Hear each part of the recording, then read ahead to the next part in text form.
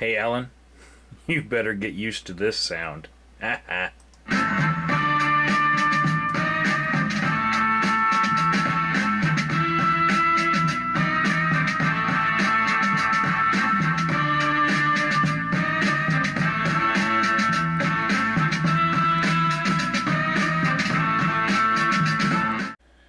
Now, for the benefit of those of you who are not science fiction fans, this is Billie Piper, and she played the best companion in Doctor Who that ever was.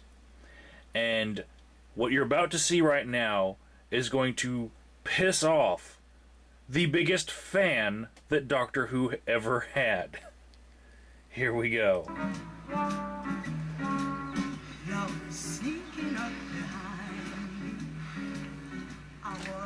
Morning. Are you okay? Yeah, I'm fine. I didn't normally do this kind of thing. Yeah, me neither.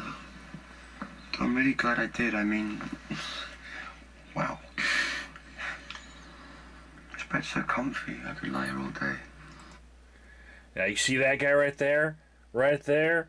That's the new Doctor in Doctor Who. That's Matt Smith. Not really the best one ever, and in my book, probably the third worst right now. But he's getting better. He's getting better. But that is Rose Tyler.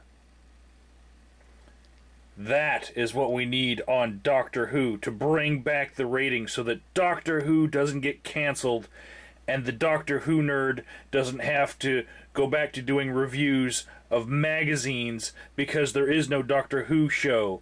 There was like a whole 10-year hiatus for Doctor Who because they didn't have Billie Piper playing Rose Tyler. Bring back Rose. She's got good chemistry with Matt Smith, see?